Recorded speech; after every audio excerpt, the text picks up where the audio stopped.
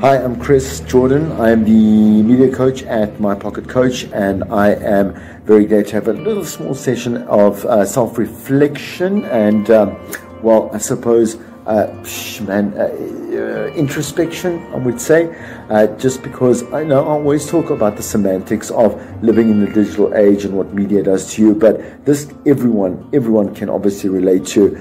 because just with my students this past week and a half or so, we've been focusing on the aspects of how slowly the digital age has started to crumb off parts of ourselves that are opening up a lot of insecurities, whether you are 18 or 15, whether you're on TikTok, whether you're on YouTube or Facebook, it doesn't really matter, and whether you are 40 or 50, whether you have a lot of money, a lot of status, or you are just the next Joe or Joe on the street, doesn't really matter. Like, if you are living in that space, I was reading an article that particularly started this debate, where there was a play being held somewhere in the southern states of the US, and it was by 11 kids, right? So 11 kids that had to actually act out for an audience a script that helped them get in touch with the things that we need to get in touch with on a regular basis, like, for example, our self-actualization, our understanding of what our real fears are in life, not the like button. I'll talk about the like button in just a moment, keep it short. And the students actually said they really didn't recognize any of the character roles and what they were they were, I suppose, inspired to kind of draw some kind of inspiration and relevance and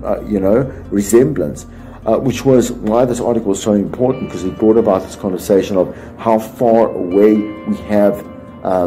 disconnected with ourselves, particularly because I know that a lot of the other coaches, as well as myself, who do at the end of the day want to look at our own self-health, self-wealth, and once again, self-actualization. It is very important to note that wherever we are right now, you need to take stock as to how much the digital age has actually cracked away that very tangible amount of self-confidence and self-worth. And so take moments every day to slowly but surely move back into a situation where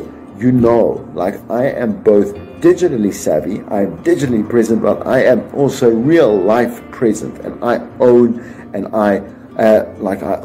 proud and I'm confident for many other reasons except that like button, which I know is super difficult. We all fall for it, we all are guilty of it, and we do I suppose we again, like I said, validate, but we also start to count ourselves on a certain scale based on those things. And when we look in the mirror, we don't really want to admit it. Inside, it's quite embarrassing too. But this is part of how we are in 2022. So, wishing you